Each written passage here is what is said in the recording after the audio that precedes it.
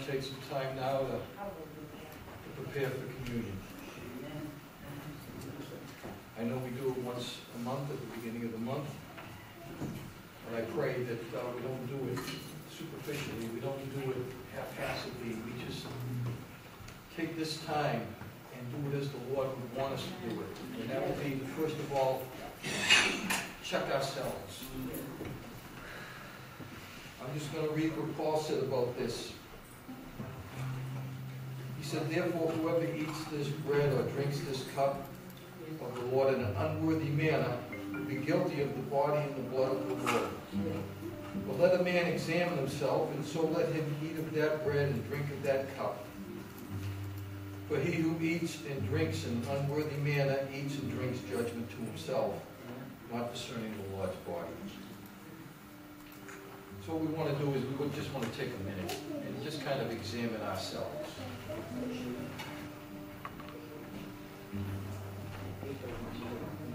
This is my body,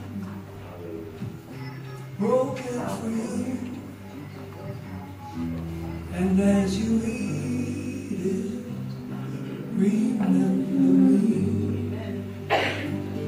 This is my body, broken for you,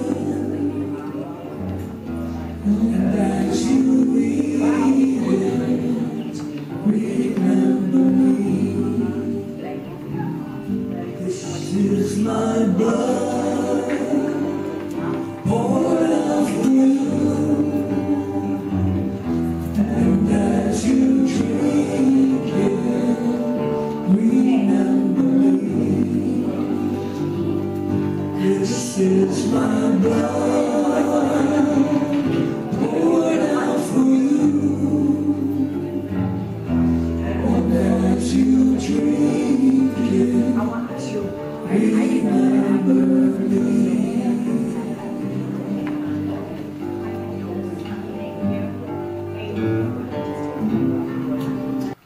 As Paul wrote in Corinthians, 1 Corinthians, he said, for I received from the Lord that which I also delivered to you, that the Lord Jesus on the night in which he was betrayed, he took bread. And when he had given thanks, he broke it and said, take, eat, this is my body, which is broken for you. Do this in remembrance of me. And I'm going to ask Brother Joey. Heavenly Father, we thank you that in your plan and in your mercy, Lord, you sent your Son, Lord, to die for us.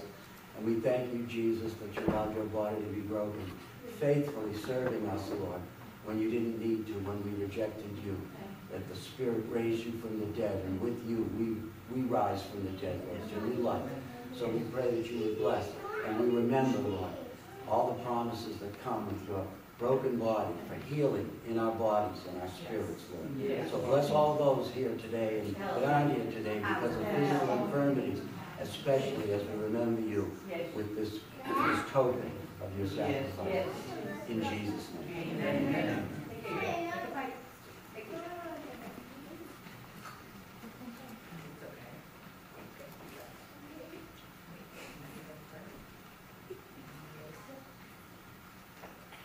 Take the cup. In the same manner, he also took the cup after supper, saying, this cup is the new covenant in my blood.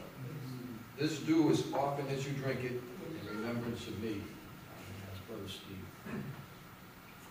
Father, once again, we thank you for this holy representation of the precious shed blood of Christ, that was not only shed for our sins, but was for the institution of the new covenant, which is a covenant of better promises, which you want us to have in this life.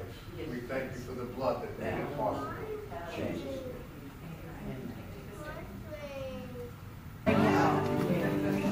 And we remember your steadfast love.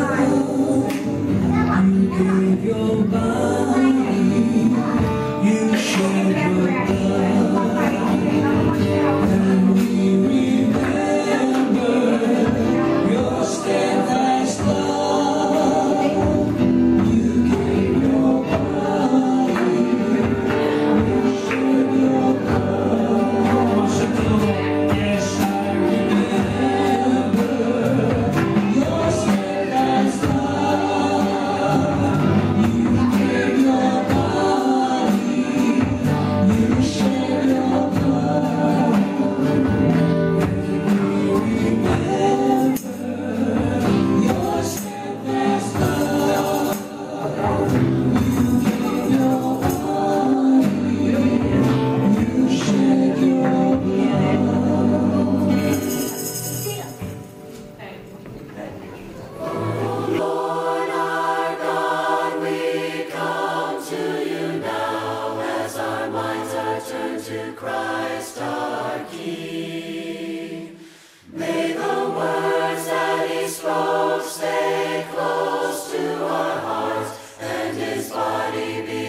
Source of strength.